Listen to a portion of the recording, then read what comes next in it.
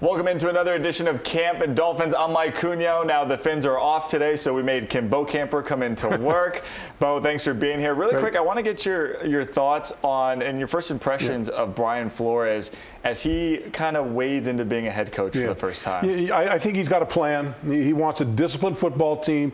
He wants a football team that's not going to beat himself. And I like the idea that, it takes no talent. The thing to be there on time for meetings, don't jump off sides, hold your water when you need to. All those types of things are important, cutting down on penalties. But more importantly, I think he's really going to focus in on the small details. And if you know football, small details can lead to some big success.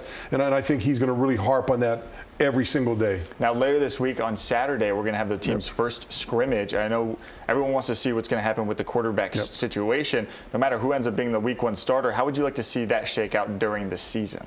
Well, you need to find out if Josh Rosen can play. You need to find out if he can be the guy not only for this year, but next year and maybe the next 15 years, because that's what you get out of a franchise quarterback. You also need to find out if he's not that guy. So I think it's going to be a tough balancing act for Brian Flores in this football team to get enough work for Rosen, still make it a competitive situation. Problem I have is I just can't see him being a guy that's come in and give you anything more than 6, 7, 8 wins. So what's the point if you're looking at a young guy that could be your future? I think he needs to get as much work as possible. I'm talking about Josh Rosen. Yeah, absolutely. Now let's flip over to the other side of the ball, defensive side. I want to talk a little bit about the linebackers, a guy who's kind of emerged.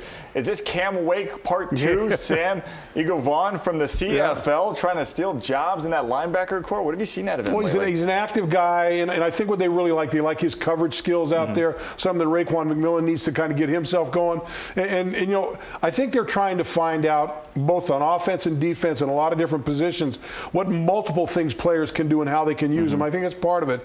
But look, competition at that linebacker spot, which I think is going to be key for this football team. That front seven really is going to be key for this football team on defense. I'm very satisfied with the backside of that defense. But those guys up, the front seven needs to improve. They need to be more fundamentally sound out there.